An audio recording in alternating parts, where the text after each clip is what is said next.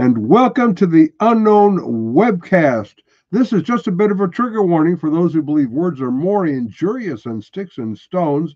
I really am so conservative I can't turn left even when I'm driving. In addition to giving trigger warnings to our viewers, Ron Hensel and I both drink coffee for your protection. This week, our guest is Gregory R. Wrightstone, author of Inconvenient Facts and executive director of the CO2 Coalition. He is joining us to take a look at climate change, CO2, and carbon offsets. My name is Don Vino. I'm president of Midwest Christian Outreach, Inc. in Wonder Lake, Illinois, which produces the Unknown Webcast. And our senior researcher is Ron Hensel, and he will introduce the sponsors of today's webcast. And here is Ronnie Baby. Greetings from sunny Florida, where the palm tree came out, saw its shadow, and now we have 12 more months of summer. Our sponsor for this edition of the Unknown Webcast is Carbona Grande Resorts and Spas, the investment opportunity of the new climate world order.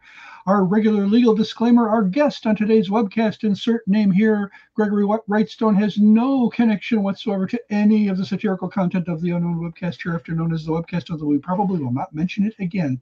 This satirical content includes any and all commercials, end credits, puns, smart remarks, or anything else that might fall under the definition of satire. In the meantime, Midwest Christian Outreach, Inc. bears no liability for or responsibility for anyone's opinions regarding this satirical content. Our regular announcements notice the opinions expressed on this webcast are ours and should be yours too if you enjoy it or if you just want to inflict it on someone because it annoys you. To ensure your continued access, please go to midwestoutreach.org, click the yellow donate button, and contribute as you feel led, and as you do, never fear. This webcast is Y2K compliant. And don't forget to subscribe to us on your favorite video channels. And now, our special guest, give a sincere welcome to Dr. Gregory Wrightstone, Here we go. There's a sincere greeting. Welcome. Yes. We no longer have to fake the fake applause. We have genuine fake applause. So, welcome. Oh, good to be on with you again. We've done this a few months ago. Yeah. Staying really busy. I imagine you do. It's not like you're going to run out of work to do. We're trying to solve all of the climate change.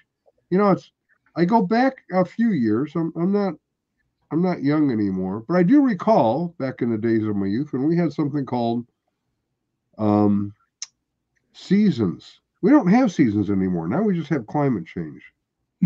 Well, in Chicago, we had two seasons, Don. We had winter and road construction. Yeah, that's exactly true. So now we still do have that.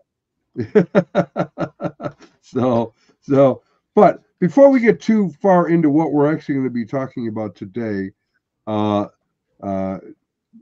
Greg mentioned that he has something to reveal here today that we didn't know about, and he's going to tell us about it, which is what? First, folks. Yeah, we're going to be we're debuting. It's the American premiere of a real groundbreaking movie. The movie is called Climate the Movie. I've viewed a preview of it. It's outstanding. It'll be must viewing for everybody watching this. It was done by Durkin. He had done another film about 12 years ago that was very well received. And so it's debuting tonight at the Angelica Theater in Fairfax, Virginia. We have a sold out crowd that are coming to view the movie tonight. And I picked with Dr. John Clauser will be introducing the movie. And if you don't know that name, he's the 2022 Nobel laureate in physics. And he famously has stated quite often that there is no climate crisis. He calls it a crop of crap. I guess I'm allowed to say that here. It's clean enough language. And that's a scientific term anyway, isn't it? Yeah. Right. And he will be saying that tonight. I picked him up at the airport Sunday, and he gave an hour presentation yesterday at our offices. So Dr. John Clauser, 2022 Nobel laureate. In fact, he was honored at the White House last spring, and afterwards he talked to Joe Biden, and he says, "Well, just be aware that I believe that the science that you're using for energy and climate's wrong." And Joe Biden says, "Oh, you're just spouting right-wing science." So Oh, I didn't know there was right-wing science. that's I guess now I do. hard to hard to call the Nobel laureate in physics a science denier. Well, it's right-wing, but he denies left-wing science. He doesn't deny right-wing science. So, you know. Yeah. So we'll be doing that tonight, and then it will be going live on Thursday on March 21st to be viewed on either dozens of various streams, Rumble, YouTube, and we want to blow this thing up on March 21st. March 21st, first day of what we used to call spring. What do we call it now? Summer solstice. Oh, but it's June 21st, right? Oh no, that would be spring equinox, right? Yeah, the spring equinox, but it can't. Everything's been messed up by climate change. Yeah, it has. In fact, awful. Yeah, Joy asked me today, when is spring actually start? Because we always thought it was March 21st. And then she's just reading something and says, well, it could be between the 19th and the 21st. It depends on where you live. And I'm going, this is just too weird for me. Now they don't even know when it's going to happen. I think on the woke calendar, it's the white exploitation of nature season, or something like that. Exactly. That sounds probably right. Which is interesting you say that. I don't know if Greg was aware of this, but I was just up at Paganacon 2024 in Minnesota, a little area we call Paganistan. There's about 25,000 pagans all live up there. And it was in Plymouth, Minnesota. And there's probably 1,000 witches, Wiccans, pagans, druids of all types, all believe in climate change. So, there's a lot of. Pardon? I do too. I mean, it is our climate is warming. That's a fact. It just is. Right. Yeah. But that warming started more than 300 years ago. And we really didn't start adding much CO2 to the atmosphere until the mid of the 20th century. So the first 200 to 250 years of the warming trend we're in had to be entirely naturally driven.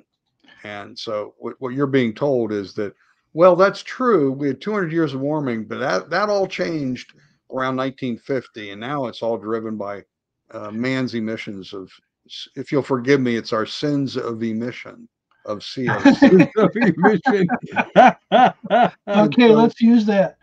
Now, here's something I'd just like to briefly touch on, because when you get into these debates between scientists, one of the things that eventually comes up, usually from lay people, I don't know that I've ever heard it from a specialist in any field, is, well, if you're not a climatologist, you really don't know anything about this. So here's the thing. Now, I look at the hard sciences and I say, there are some hard sciences that are really hard, I mean, when I'm using a little equivocal language here, but Dr. John Clauser, he won his Nobel Prize in Physics for experiments with entangled photons establishing the violation of Bell inequalities and pioneering quantum information science. Now, that's hard science, right? So would you say it's hard to even say it? I mean, it's hard, I have to go now. I know what quantum means in, general terms. I probably heard of Bell inequality somewhere or sometime, but what I'd like to know from you now, your specialty again is geology. Okay. So they would look at you and they would look at Dr. Clauser, and you haven't even won a Nobel Prize. So you're not even as good as what's his name? The guy who invented the internet. Al Gore. Yeah. But you're not even as good as him, because he at least won a Nobel Prize. So, the lay people, they look and they say, you don't have that specialty, therefore you're not equipped. And then on the other hand, before I get to my point, on the other hand, they'll look at this long list of scientists who've signed all these documents in favor of global warming, and they won't point out the fact that hardly any of them are climatologists, maybe 1 out of 10, right? And yet they're weighing in. Yeah. So as long as you weigh in on the right side, you don't have to be a climatologist. When you weigh on the wrong side, you have to be a climatologist or you're discounted. So my next question, this is my whole point. How hard is it for a geologist or a physicist to look at the climate evidence and evaluate it based on their training? Well, as a geologist, we look at the rock history. We look at Earth's history, the long view. But just bear in mind, there was no such thing as a climatologist 30 years ago. This is all Good point. a new construction. And we look, and there are probably 30 separate subdisciplines that all feed into this. For example, our chairman at the CO2 Coalition's Dr. William Happer. Dr. Richard Lindzen was a former board member here, but they're both probably top experts in and they're physicists dealing in radiative transfer and the interaction of the energy from the sun and molecules and how that excites the water vapor atoms, the CO2 atoms, the methane atoms, and how that all relates to warming. And they'll say, well, he's not a climate scientist. Well, that's what global greenhouse warming is driven by the physics of the atmosphere, and they're the top experts. And we look at people like me, we look at the long record of temperature and carbon dioxide, and then compare that to what we see today. And you need that long record. So we use all sorts of subdisciplines. Historians are part of this discussion of climate change. Historical documentation. Where were the olive groves in 1653? How far north were they? We can take historical records to learn a lot about the climate. So all these subdisciplines that all need to blend together and to tell the story of the history of our climate. We can do that going back hundreds, thousands, and even millions of years. So as a geologist, are you able to take off your geologist hat? You don't have a climatologist hat to put on, but you turn and you look at this like a technical paper on climate. You have sufficient background to be able to look through that and evaluate, to first of all understand the data as it's being presented. If there's any math in it, understand the math, and just kind of evaluate from your own. Well, you have to understand the physics, and I'm not a physicist, and there are very few people that actually the papers that our physicists have written, particularly Dr. William Lindzen, Dr. William Wingard and Happer, dealing with this is deep physics that very few people can actually understand. And when I see other papers with the physics, I'm not going to try and interpret that myself because I'm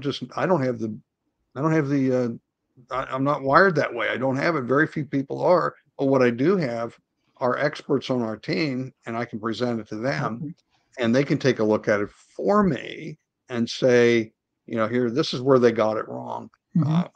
I'm not going to, that's the value we have here at the CO2 Coalition with it. We have this team of experts, almost every aspect of this. In fact, I just received the final we're going through editing of CO2 and nutrition. It's a paper that's very much needed, and it's incontrovertible that more CO2 is driving plant growth and hence crop productivity. You can't argue it. There's no dispute. It's so clear and overwhelming that agricultural production is being driven by both primarily CO2 increases, but also by warming temperatures. It just is, and nobody can say it's not because it's right in the face. Is the tree line moving north in Canada? Yes. I mean, I heard this back in the 90s. I heard an interview on NPR, a climate scientist. I mean, this is before everything got hysterical and like doomsday-ish. And they were interviewing this climate scientist, and he said, well, there's a positive side to global warming. We're going to be able to grow more crops in the northern latitudes and feed more people. So if you might say global warming is coming along at just the right time. Yeah. if you look at Dr. Tim Ball, who's the late Dr. Tim Ball, great Dr. Tim Ball, his paper cataloged that in Canada, the tree lines moved about 100 kilometers further north Wow, that's over the big. last, That's and that's millions to of be square expected. miles. Yeah, but that's what you get in a warming environment. We get tree lines moving up into the higher latitudes, uh, farther up, higher altitudes on the mountains. So, with apologies to Jimmy Buffett, it would be changes in latitudes, changes in altitudes. Well, So, but on the downside of that, we're releasing all of that trapped methane in the tundra, in the frozen tundra, and it's going to destroy the planet, right? yeah, that's what you're being told. That's just not so. Uh, we also did Dr. Lindzen and Apper did a paper on methane and climate, just documenting. I mean, number one, greenhouse driven warming from carbon dioxide is terribly, terribly low. It's not entirely inconsequential, but neither is it a big driver of temperature changes. Uh, their best estimate using actual physics is that a doubling of CO2 will lead to maybe 7/10 of a degree of warming. A And that won't doubling. occur, a doubling from 400 to 800. Actually, we're 420, so it'll be 840. And that won't occur for 150 years. And I think we can deal with 7/10 of a degree of additional Yeah, warming. but think how much tax money they can extract from us between now and Exactly 150 right. years from now. Yes. I mean, Yeah. why should we pour all that, pour a bunch of water on that parade, Um, Well, this is what they're doing. What they're doing is fomenting and pushing an anti-human agenda. It's what they're doing. It's it'll be incredibly economic destructive, and what they're doing for the agricultural sector, if they go through with what they want, is going to be it'll be horrific. Uh, Again, another paper written by us last year predicted millions of deaths due to famine and starvation. Uh, uh, we don't have to do that. And that's what they're inflicting on us because uh, let's just take a look. What's driving this global output and global increase in crop productivity? And it is in my new book, which was just published. It's right. a very convenient warming. That's available now. Uh, in my new book, I capture the huge benefits that are accruing to humanity, and the subtitle is "How Modest Warming and More CO2 Are Benefiting Humanity." And as a Christian, this is a Christian broadcast, and you should celebrate that Yeah. of the Yeah. benefits that are accruing to our sons, our grandchildren, our great grandchildren, and humanity all across the planet are benefiting from warming and But, more but CO2. And why is warming so important? And that's because there are two ways to look at this. Number one, warming means the growing seasons are lengthening. Uh, in the continental United States, growing seasons have lengthened by more than 2 weeks since 1900. really, What does that mean? Filling frosts stop earlier in the spring and arrive later in the fall. And you get yeah. more plantings in. Yeah, And if you have, isn't it true that if they were just like the world would be a whole lot more enjoyable for everyone if there just weren't any people here? I, I just talked to a gentleman yesterday who was telling me that we have way too many people on Earth. But Just again, in my new remove them book, I all, and captured. everybody would enjoy the place. No, it's just not so. But again, in this new book, A Very Convenient Warming, I document and capture, I compare crop productivity versus population growth. And we're way outpacing the crop productivity is significantly outpacing uh, population growth. So we're feeding a growing population and with this excess. But let's go back to the warming and how it affects temperatures. For example, if you're living in Ohio or Michigan and you've got a crop, you've got an apple orchard, what do you fear the worst? You fear a late spring killing frost, don't you? Because that could Right. ruin your season. And because of warming, there the chances of that happening are much less. And so also, again, looking at temperature warming versus cold, the middle, the book I just wrote is in 3 sections. The center, the middle second section is one of my favorite subjects. It's a strong relationship between human history and climate history going back thousands of years. And if you look going back to the first great civilizations, the Hittites, the Babylonians, the Assyrians, the Harappan Empire in the Indus River Valley, all of these great civilizations, the first great civilizations rose up in what was known as the Bronze Age or the Minoan warm period, which is much, much warmer than it is today. And we know it was warmer because they were growing, for example, historical records tell us that they were growing a crop called millet in Scandinavia. Well, Yeah. you can't grow millet except in subtropical and tropical areas. Well, it had to be a lot warmer. And then it started getting cold. And all of those great civilizations collapsed within 50 or 100 years. And it's pretty well recognized. Historians recognize that it was related to that cooling period. It was called the Late Bronze Age collapse. So And I don't remember. let me just finish Yeah, up go here. ahead. Each one of these cooling periods was associated with crop failure, famine, pestilence, and mass depopulation. And we see that regularly. Warming is good, food is bountiful, cold is bad, and it leads to mass depopulation. So the Bronze Age ended. I'm trying to remember when that ended. About 700 BC, right in smack. They're saying online here that it goes from 2000 to 700 BC. Right in the middle of that, there's this the year 1177 is cited as a time when civilizations throughout the Mediterranean just collapsed. Yeah. Are you familiar with that?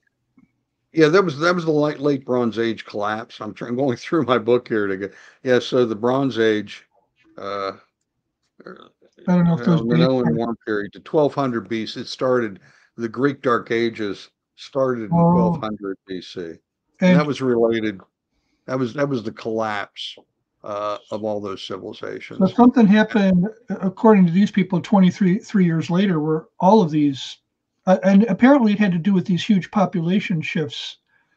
It with the popular, there were what were called the Sea Peoples. Yeah, that yeah. the Sea Peoples invaded about the same time as this cooling, but they sure didn't help things, but they didn't cause all 6 or 8 great empires to collapse at the No. same time. Do This you was think all they were they were probably driven by climate change to go there and climate attack. refugees, so to speak? Well, they were like it's like we just bought a new home in Florida, and so we're Florida's being invaded from people from the north. Nobody's moving to Wales, are they? Not lately. Well, You know anybody some moving to people like it. Wales? Uh, and no, we're moving to Florida, Texas, Tennessee. People like it warm. We're creatures of the tropics. It was only when we developed clothing and fire that we could escape the tropics and stay warm enough to survive. And it was only when we invented mosquito repellent that we could reverse that and come down here. And air conditioning too, that helps. Mm-hmm. But yeah, you're right. So the climate has impacted human existence and migration patterns and civilizations for eons, for recorded history. We're probably we've never been in a better position to adjust to it, to cope with it than we are now. And yet we've never been more scared of it, never been more alarmed about it, and never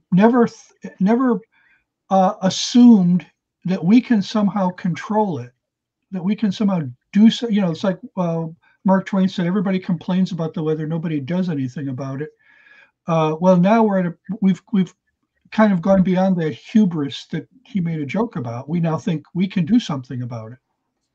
Yeah. Yeah. Which brings me now for me to interrupt for a second on like 3 points. One is climate change, the movie. You said it's going to be live streaming starting the 21st. Is there some place we can direct people to go to find out where's live streaming at? I'm meeting the producer just after we finish this interview, and I'm trying to find those details myself. Okay. Uh, If you could email that to me, I then can we could suggest, broadcast that out as well. yeah, I'd suggest anyone watching this go to our website, co2coalition.org, Right. co2coalition.org, and subscribe to our newsletter. Uh, we don't overwhelm you. We put one out a week, our newsletter, and I guarantee, that it will be informative and entertaining, and that you'll read our newsletter and you go, huh, I didn't know that. Isn't that Mhm. interesting? And so I hate getting huge amounts of newsletters from people that are, please send us money. We need you. We're going Yeah. to Yeah. fill our, we don't do that. Our goal and our mission is to inform our members and our subscribers. And for example, we just sent out our newsletters today. Newsletter today is on CO2 and food. And Yeah. again, relate with some of the impressive charts. One of the charts I sent out today was the relationship of corn. In the United States, corn is the greatest crop that's been produced in the world. The United States is the number one by far producer of corn for export and consumption. And if you look at this chart that shows crop growth in terms of bushels per acre versus carbon dioxide and versus temperature, man, they're just marching in lockstep. The only thing I didn't add were the contribution of nitrogen fertilizer. But again, warming, more CO2, nitrogen fertilizer, all of these are just uh, driving crop growth. I also, in the newsletter today, I showed a chart of the top 8 crops in the world by weight, by tonnage that are produced. All 8 of those are just breaking growth records nearly every year, and it's increasing, and there's no end in sight. That's because we're adding CO2. CO2 Right. is we don't have enough CO2. We don't have too much. We don't have enough. Uh, Right. Plants haven't Right. And they're reached. trying to reduce it. Yeah, but Yeah. not just that. They want to get rid of nitrogen fertilizer. It's Right. estimated. It's hard to assess, but probably around 30% of the increases in crop growth since 1950 are due to the use of nitrogen fertilizer. And these people are trying to reduce it. They say, well, it's causing pollution and it's causing nitrous oxide to be produced. In some cases, yes.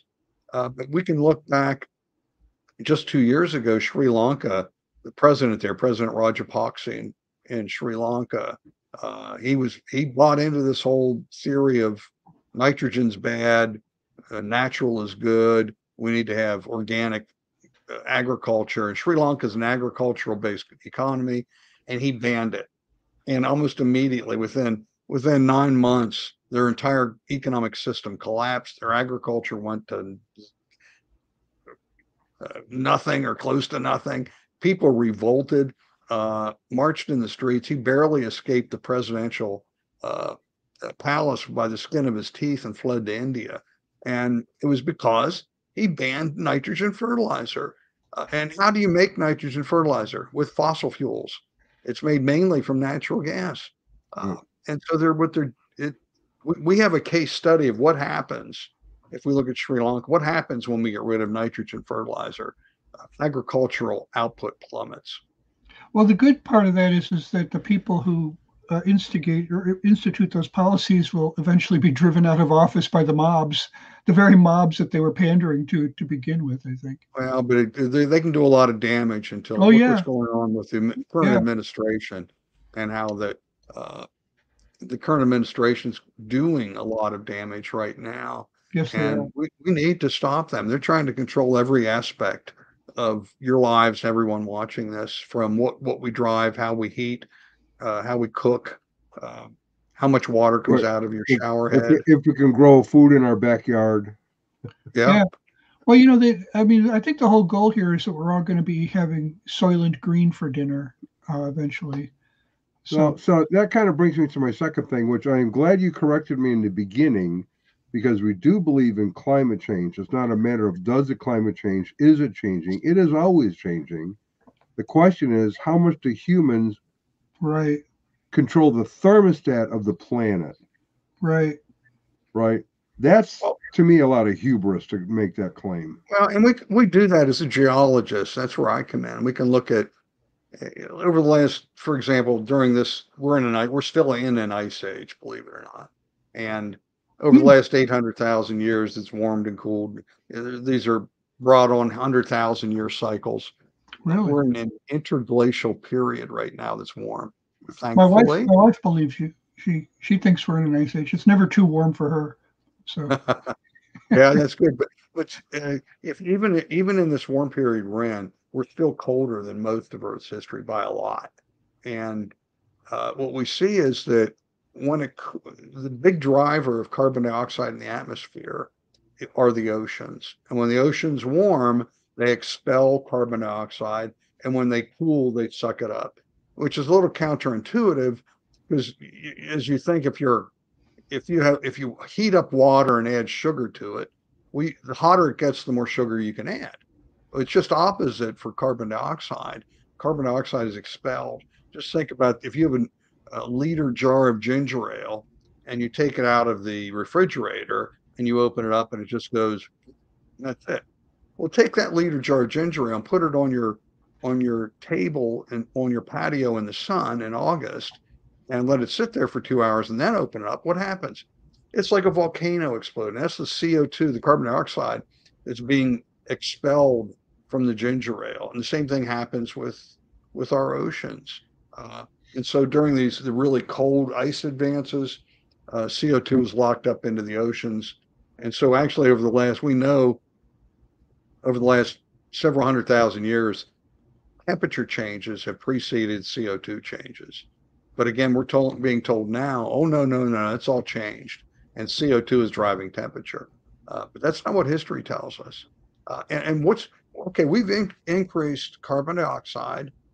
At the beginning of the Industrial Revolution, we were 280 parts per million. Today, we're at 420. That's a 50% increase in atmospheric CO2.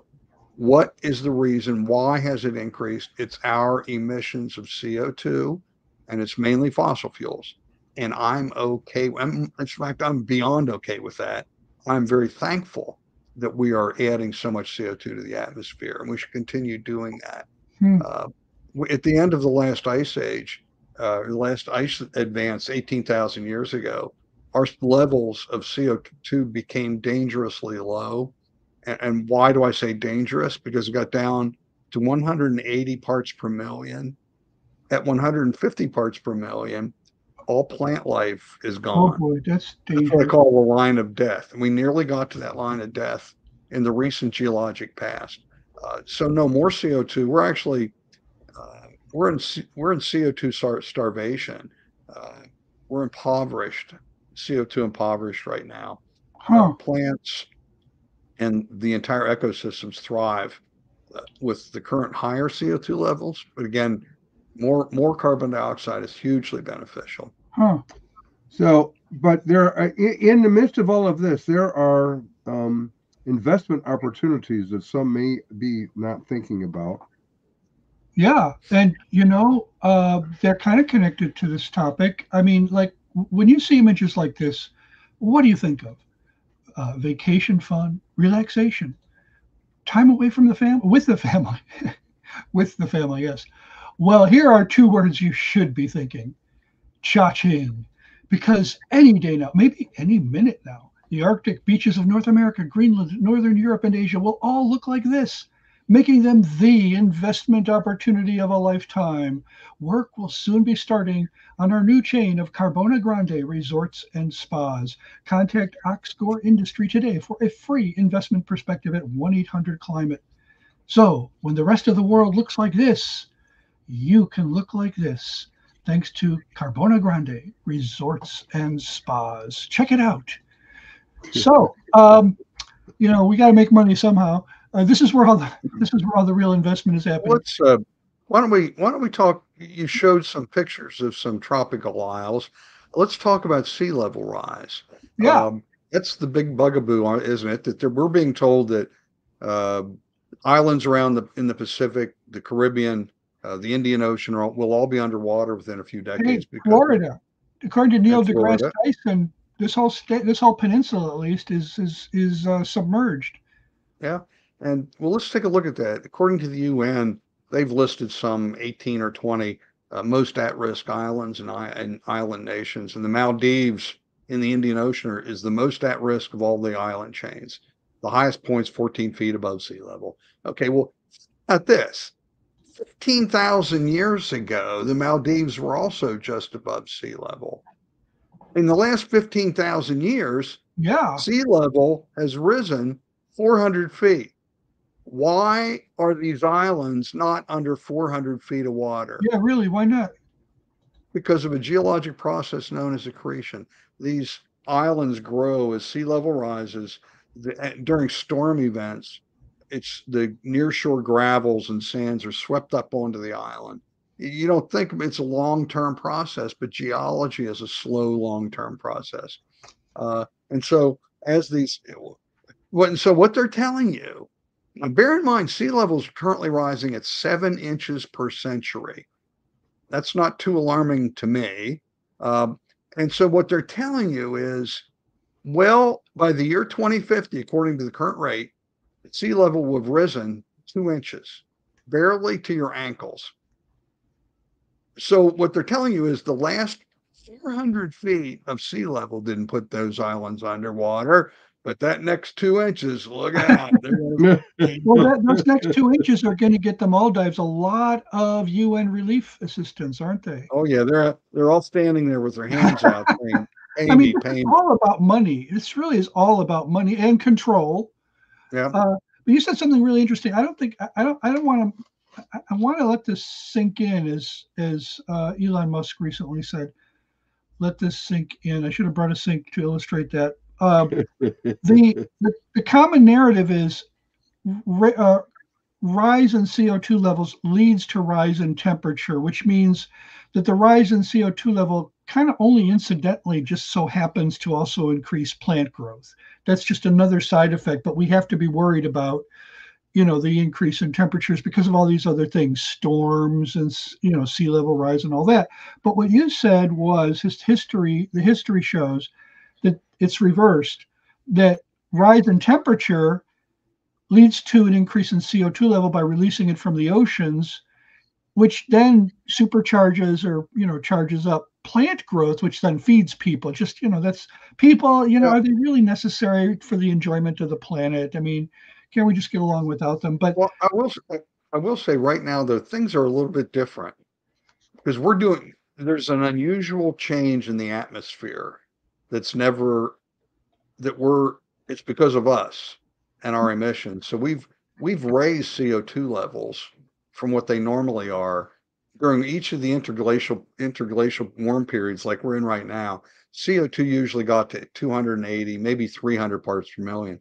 But again, we're up to 420 and we're 50% higher CO2 than what the other similar interglacial periods were. So that additional CO2 does provide some warming to the atmosphere. okay.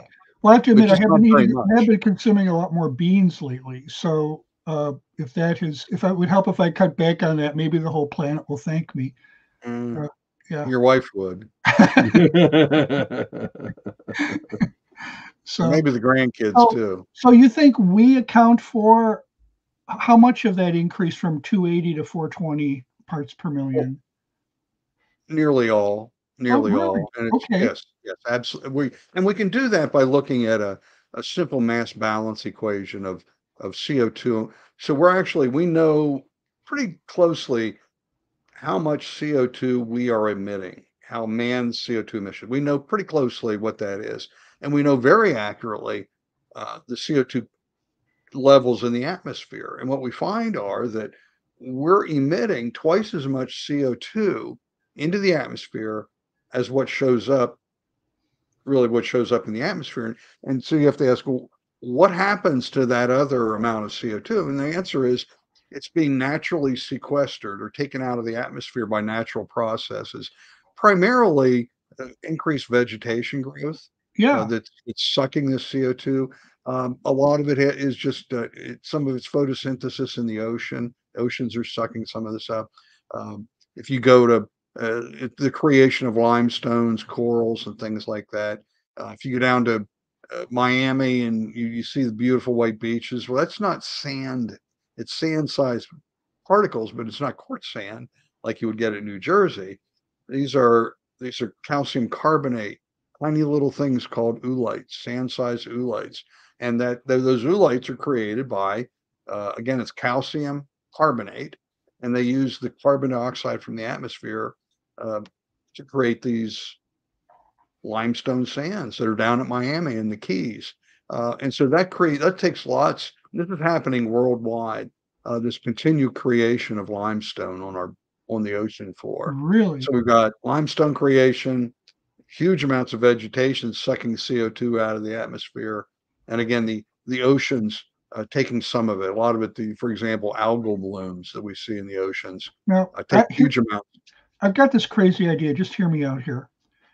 Could all of these self-balancing occurrences in nature, could it possibly be the way God designed the planet? Maybe? I mean, I'm just throwing it out there. What a concept. Well, it you would like to think so, but it didn't self-balance for many millions of years because we got down to we've had been declining CO2 levels for a really, really long time. And plants have been starved for CO2 for a very long time. And it's only recently due to our emissions that plants are now starting to flourish again. So So could that somehow be like part of God's plan, though? Maybe that we would just start doing that thing just as our population was increasing, and we had the need for it. I'm not going to second guess anybody what the plan is going to be. But I can tell you that what we are doing is not harming. That's the key here is we're not harming the Yeah. planet. If we were, then it would be on us to stop doing what we're doing. Yeah. And if we could prove and just say what I'm doing is horrible and it's going to kill millions of people, then yeah, we should stop doing it. But we're not. We're seeing our huge benefits. We're seeing that forests, we don't see deforestation, we see reforestation. We see the deserts are shrinking, not expanding. Where crop productivity is expanding. Forest fires are decreasing globally. Just one Really? thing after another. Oh, absolutely. Yeah, the satellite, Copernicus satellite, went up here some 18 years ago, and with that they were able to measure global acreage burned. And I capture that in my book, A Very Convenient Warming, as I put on my sales hat. And and so if you look at that, globally acreage burn is declining. We see that in the United States, the continental United States, both the acreage and number of fires are 20% of what Really? they were in the 20s and 30s. Absolutely. So could then there be some truth to the rumor, some truth maybe, that the reason California has such a problem with fires is because of their really very poor forest management practices? Well, if you look at the website for NIFC, which is all things fire related, their graph starts in 1983, and they have the y-axis expanded, so it looks like this terrible increase of fires. But what they don't show is the data before 1983. They need to hide that data that goes back to 1926. They need to hide that and then focus on why 1983. Because remember, those were the Clinton years. Remember the spotted owl. We You shut mean down all the logging in 93 or Right. 83? 83. 83 is Well, Reagan. whatever. It was 1980. No, that would have been Reagan. And but in the 80s, they shut down logging in the forest. That's when things changed. Forest management stopped. Yeah, Their good practice. just let all the tinder just collect on the surface of the floor of the forest, and who knows what will happen. Well, the Sierra Nevada Conservancy tells us there are 4 to 5 times too many trees per acre on the federal properties. And what does that mean? That means there's more, any fire is going to be more intense. There's more fuel to burn. But think about that too. With more trees per acre, each one of those trees is competing for the same scarce soil moisture with the other trees. So that the more trees are actually leading to an increase in aridity and drop in soil moisture, which exacerbates the problem. Then think about this too. all the logging roads that they used to be able to access. If there was a fire that sprang up, they could take their trucks that they need to get there and go out the logging roads and get there. Well, they're all grown up now.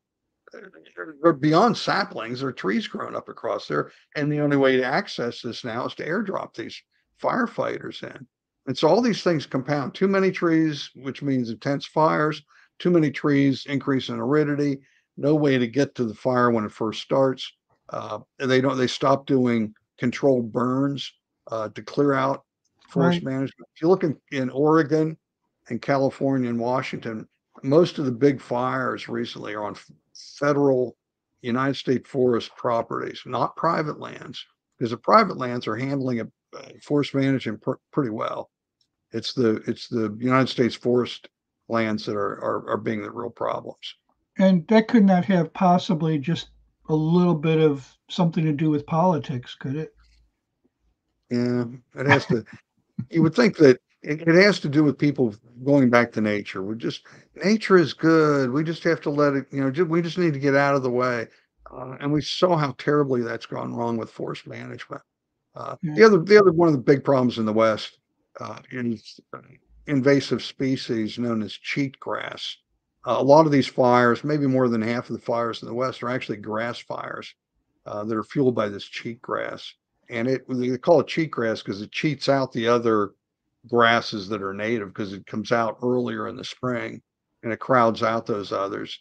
And so now we got this real problem with vast amounts of cheatgrass. Mhm. And just think about this dried grass. All it takes is a spark of any kind. Right. And man, it goes up. So when I said it couldn't have a smidge to do with politics, I probably should have said ideologically driven politics. In other words, Yeah. the real problem is the ideology. Your politics can be driven by that, or it can be driven by facts. You can if your politics is driven by facts, it's more flexible. It can adjust more quickly. It can pivot when it needs to. When it's attached, when it's anchored to ideology, the facts don't matter. All that matters is the ideology. So, yeah. So I want to go back to something else that we were going to touch on, which kind of is what started this whole discussion to get started anyway, is an article I read about a month ago was kind of picking on Taylor Swift for her carbon offset purchases. Toward the end of last year, they write the multiple Grammy winning artist was called up for allegedly racking up 138 tons of CO2 emissions in her private jet over just 3 months, including flights to see Kelsey while she was touring in South Africa. So then they pose this question: is carbon offsetting defense good enough? Joe Dardenne, the director of aviation at Transport and Environment, thinks not. Taylor Swift's offsetting won't be able to shake off her terrible carbon footprint. She says offsetting is a fake solution in times of climate crisis. We can't allow super rich to continue flying, et cetera, et cetera. So tell me about carbon offsets. Is it a fake solution? And if it's a fake solution from your standpoint, it's a fake solution from their standpoint for a different reason. Well, I'm going to push back on a couple of fronts. Number one, Yeah. a solution to what? Yeah. They're assuming right off the front. They're assuming that there's a crisis that needs to be solved. They're assuming there's a problem that needs solved with that question, and they're flat out wrong. There is no climate crisis. We don't have to solve a non-existent problem. What we have is a thriving, prospering planet and an improvement of the human condition. If you're going to talk about buying carbon offsets, a lot of this has to do with forests. They're paying people money to grow trees. Well, what happens when you do have a forest fire and those things burn up? That carbon that you've just offsets goes straight into the atmosphere. They're also doing carbon offsets, carbon capture, direct air capture out of the atmosphere, and then it's called sequestration underground. These are horribly expensive procedures. I just got back from Wyoming. We spent a week there with Dr. William Happer and our team. fighting back against Republican Governor Mark Gordon's proposals to decarbonize Wyoming and the West by using carbon capture and sequestration, and it's just horrible, and it's economically terrible. I was going to say solution, but there I would get in trouble too. But again, they're talking about spending trillions of dollars to get to net zero. I would say we shouldn't spend trillions. We shouldn't spend one red cent. We should not spend one penny. If there isn't a crisis and things are getting better, get out of the way. Exactly. Just let it happen. Things are going really, really well. How long do you think it'll take? I mean, I'm assuming that we're going to, at some point, see a paradigm shift, a kind of a Kuhnian, the evidence, we're working with this one paradigm now. It is the reigning paradigm, but as evidence mounts up that causes problems, eventually you see a shift. Maybe I should ask first, do you see that in the sciences coming? Maybe it could be pushed along by the economic hardships. Like maybe the whole world will be a Sri Lanka, and then people will finally be open to the paradigm shift and say, wait a minute, let's consider this other narrative of scientific narrative. How long do you think this might take? And will it require extreme hardship before people turn to it? Oh, I do see it shifting. I see it. I've been a big, if you'd heard me 3 years ago, I was saying the same thing I am right now. We are winning and we're coming along. We are influencing people. I see it every day, every week, of people that just, when they see the data that we have to present, their eyes get wide. They go, I didn't know that. Why are we being lied to? And that's the big, once we get this information in front of the right people, that's why I need to be silenced. And that's why my colleagues at the CO2 Coalition need to be silenced, because we not only make a lot of sense, we have a compelling argument, but Right. mainly it's fact and science based. We can back it up with the facts. And we're being silenced because if we are allowed to get our information out there, it's game over. It's game over for the alarmists. It's game over for net zero, and it's game on for prosperity and economically driven success here in America and around the world. What they want to do, instead of throwing sand in the gears of economic progress, we need to get out of the way, accept what's going on. We can really, I think we can turn this around pretty quickly. And I think people are waking up. This new movie, Climate the Movie, is going to be huge. Everyone watching this, write that down. On March 21st, it'll be, and you can go search for it. Climate the Movie. It is compelling. Top scientists in the world talking about just what we're talking about here, about how they're silenced, and how most of these gentlemen and ladies are scientists that are retired, and they all talk about the same thing. I'm free to talk now. I'm not an academia.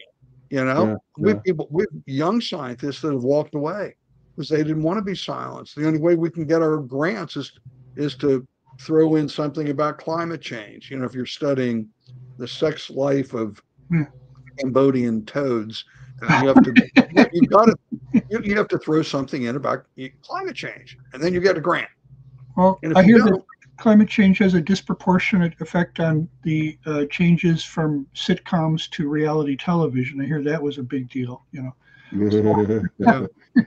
Well, I want to mention another organization too that we are both friends with, which is Cal Beisner's Cornwall Alliance for the Stewardship of Creation, is also doing excellent work. That's how we met Greg Wrightstone as well. If you're not on the mailing list of both of these organizations, you need to get on the mailing list, because they both are doing an incredible job of trying to get the word out there. So, when I was 50 years ago, I was entering high school. I hate to say that, but it's true. At that time, looking forward to the year 2000, I should have been dead 6 times. I mean, between nuclear war, biological war, overpopulation, air pollution, water pollution, and And then hair loss. hair loss. True. Well, that was going to be affected by the hole in the ozone layer eventually. Oh, okay. which now people look back on that time and they say, oh, well, we've solved some of those problems. That's why you didn't die, Ron. We solved the air pollution problem. Now we can solve this one. I like to pick one of those problems. I mean, the hole in the ozone layer. Was it a problem? Would we all be dying of skin cancer right now if we didn't ban chlorofluorocarbons? What is your take on that? As a good scientist, I'm going to beg off because I'm not qualified. I've Okay. looked at it, and you may know as much about it as I do. So I don't like to talk about what I can't. I've got some ideas. I think that it may have been an issue, and it might have been because chlorine destroys ozone, and when it gets up in the atmosphere, it's a catalyst for destroying ozone. It does so. In other words, a catalyst isn't consumed; it just catalyzes the destruction of the ozone, and so it remains high in the ozone layer, and it's not so. It continues catalyzing more destruction of ozone without ever being consumed, and there's seems to be a relationship there, but again, I hate to talk about what I'm not. Yeah. Okay. I hate to use the word expert. Fair enough. Because Yeah. if somebody tells you that you're an expert, that they're an expert, you should turn it off. It just seems strange to a lot of people that we're not hearing about it anymore, and it was like it was never really closed. You know, we never we didn't get closure, to borrow a word from a previous generation. But I'll leave it at that. So yeah, thank you for that response. That's good. Right. That is very good. So go to the website. You'll be putting up information on Climate Change the movie on the website, I'm imagining, in the next day or so. Yeah, and we'll be sending out a newsletter about it, promoting it. Yeah, I got it written down here. Okay. That's exciting. That'll be very good, and we're praying that it gets a lot of play. And with that, Ron, we're getting some kind of feedback somewhere, and I don't know what it is. I've got a lawnmower literally right outside my window. It came along at just the right time. It'll probably go away if we stretch this out for another minute. Is that what you're hearing, do you think? It could well be. It's been growing kind of a thing, and I was trying to figure out if it's here, but it's not here. I've taken off my headset. It could be dying out now. Okay. Well, it's about time to be heading out anyway, or we're right at almost at the top of the hour. Ron, would you care to walk us out of here? Yes, I would care to do that. Let's give credit to whom credit is due. Our resident cult leader profiler is Neil before me. Our wardrobe manager is See How It Fits You. Culinary services are provided by Chef Ham and Cheese. Our tinfoil hat provisioner is Just In Case. Jehovah's Witnesses coverage comes from Armageddon and D Opposer. Our Mormon Archives manager is Polly Gummas. Our Liberal Denominations Bureau Chief is Lucy Goosey. Transgender issues coverage comes from Ben Hur. Our special correspondent for cults based on the Hindenburg disaster and flying turkeys, Ode to Humanity. Our fact-checking supervisor is Yoleg Pulling. Technical assistance comes through Murky Research. Our legal advisors are at the law firm of Dewey, Cheatham and Howe. Our grievance resolution director is Yvonne Pisami. Director of Privacy Assurance is Wiretapping. And original idea sourcing comes from Drew A. Blank. The Unknown Webcast is a production of Midwest Christian Outreach, Inc. in cooperation with Emergency Manicure Productions, both of whom are solely responsible for this content, although you will never be able to prove that in a court of law. Never. At least it hasn't happened yet. Yeah, well, there's always the first time. Well, all right. Yeah. So, everyone, we will see you all next week. We're going to do something new and exciting, which I forget what it is. But it'll be good. It's very exciting. We're going to wave goodbye to everybody.